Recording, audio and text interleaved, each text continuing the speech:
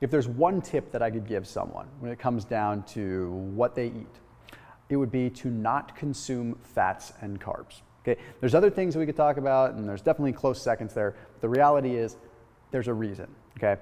This does not mean that you need to be concerned with some of the carbs that are coming in from a starchy vegetable, or you don't need to become obsessed over it, but it's just something that you can plant in your brain to really be cognizant of. And now there's some more compelling research at the mitochondrial level. So the latter half of this video is going to be explaining this relatively new research, and it's fascinating. And it explains why not mixing fats and carbs is the way to go, but also why periodic shifts away from low carb and back to high carb or moderate carb and back and forth and fasting really work really well. Okay, so let's go ahead and let's break it down. But first, if you haven't already, please do hit that red subscribe button, and please hit the bell button to turn on notifications. That's extremely, extremely, extremely important. All right, let's rock. So first, I have to recap what I've talked about in other videos and the reason you typically don't want to combine fats and carbs a whole lot. Okay, when you eat carbohydrates, your body produces insulin. Your pancreas produces insulin.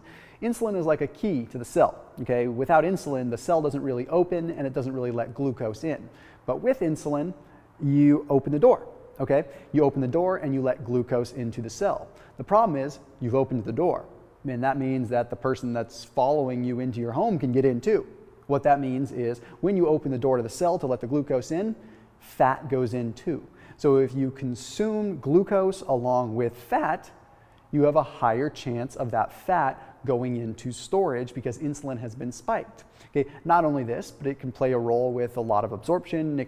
Anyhow, there's a lot of different rabbit holes we could go down with that. And there's a lot of people that will combat that and say that's not really the case, because there's still the argument that when you consume fats, it slows down the absorption of the carbohydrates, thereby making it so it's not as big of a glycemic impact. That is true as well. However, what we're storing is what I'm really focused on. But it gets deeper when we look at the mitochondrial level. So this is really fascinating stuff.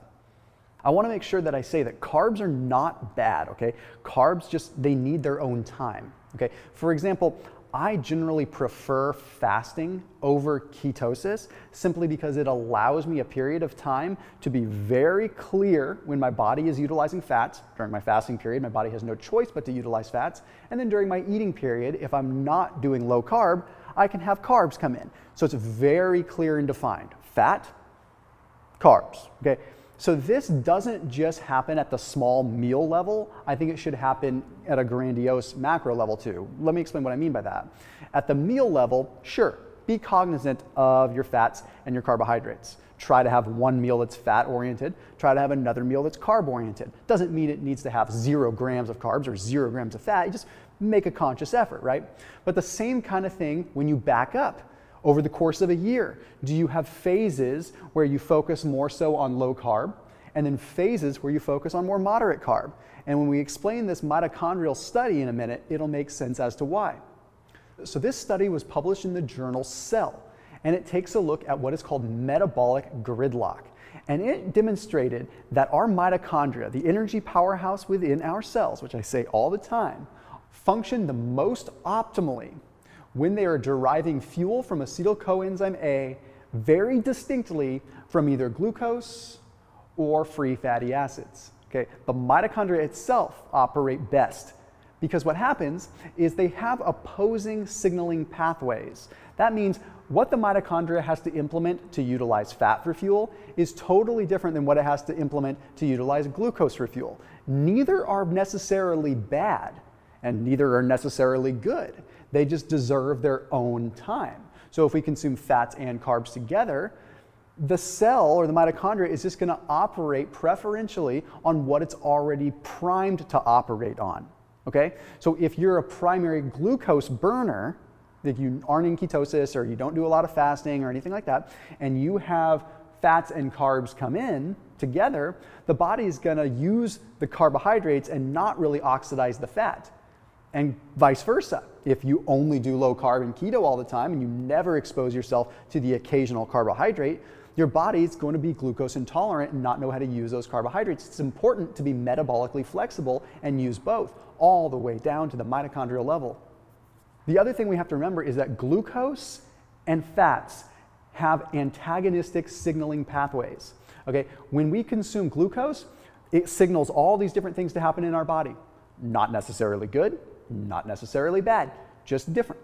When we consume fats, we have a whole different array of signaling that occurs, a whole different process. Not necessarily good, not necessarily bad.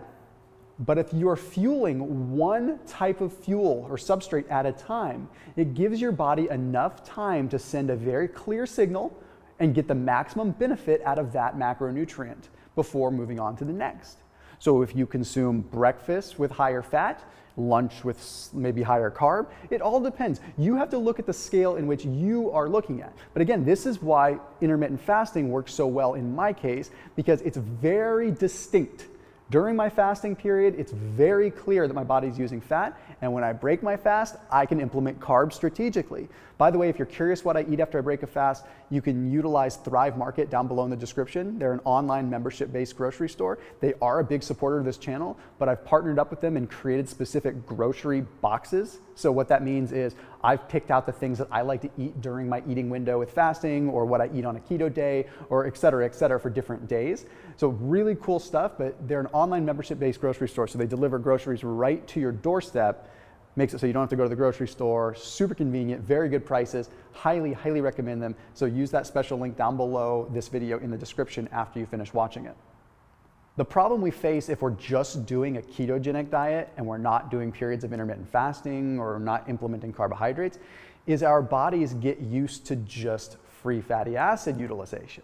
Okay, so they're just using the fats and they're not getting the exposure to the glucose that we need. Now we've seen this in a few studies where people or mice that go on keto for a long period of time, then when they do have carbohydrates, they become what is called glucose intolerant.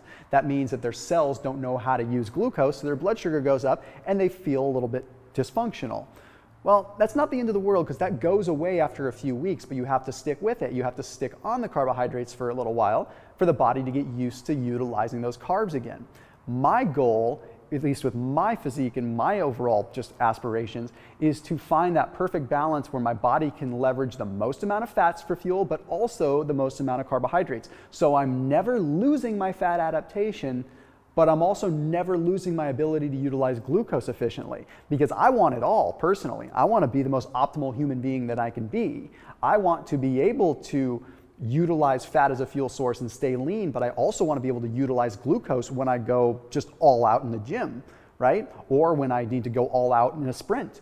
I want to be able to choose, and my mitochondria needs to be able to choose without my conscious thinking here. So that means I need to constantly be dabbling back and forth. And this study was just really convincing for me because it just shows it at a cellular mitochondrial level that our energy factories prefer to have it very clean. They don't like blurred lines. And you shouldn't like blurred lines either, because when it comes down to what our body needs to use, we need to pave it out, we need to carve it out for it specifically. So no more massive insulin spikes along with fat. Okay, try to separate them a bit, but I want to make sure I am so abundantly clear, you do not need to drive yourself up the wall with this. Concerted effort, not completely relentless effort to the point where you drive yourself just up the wall. As always, please keep it locked in here on my channel. I'll see you tomorrow, and please do check out Thrive Market and help support them so you can help support this channel as well. See you tomorrow.